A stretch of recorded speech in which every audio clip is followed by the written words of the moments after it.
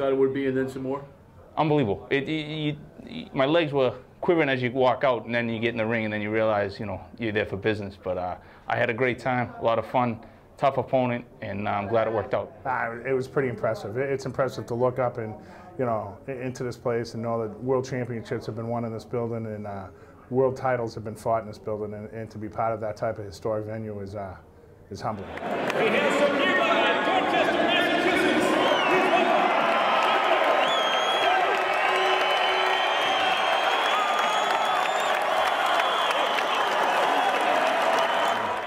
You know, you hear the crowd. There was a lot of people there for me to support me, and I really, really am blessed, and I really appreciate every one of them.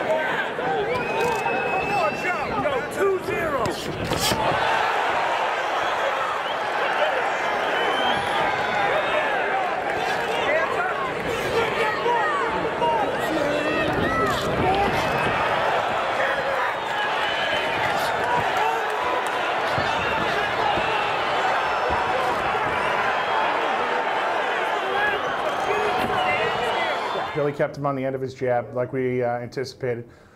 Stayed busy. Hit him with some serious straight rights.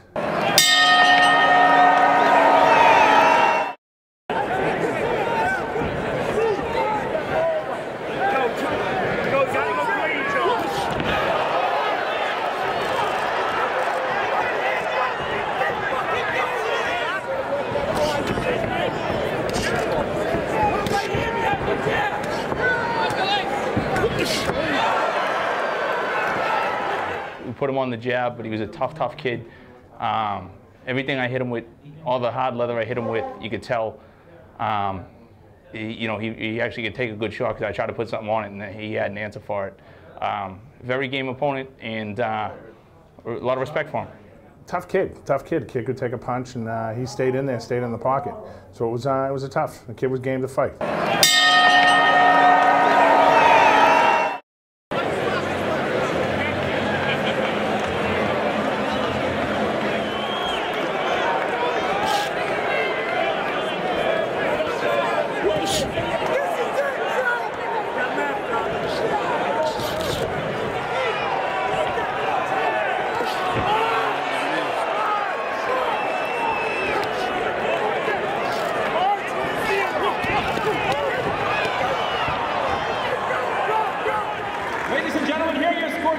Judges Ken Golovic and John Manfis see it 40-36, while Judge Leo Gerstel sees it 39-37. All to winner by unanimous decision, and still undefeated.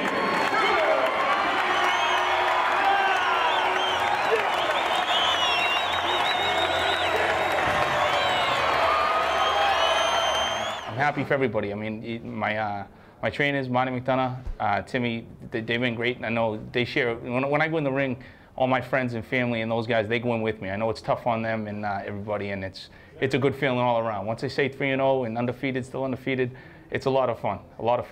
It's outstanding. It's outstanding. He worked hard. He deserved it. He fought tough, and very proud of him. That was a dream come true. I'm honored, humbled. It felt great. I'm happy I represent Dorchester, all my friends, all my family, and the Boston Police Department.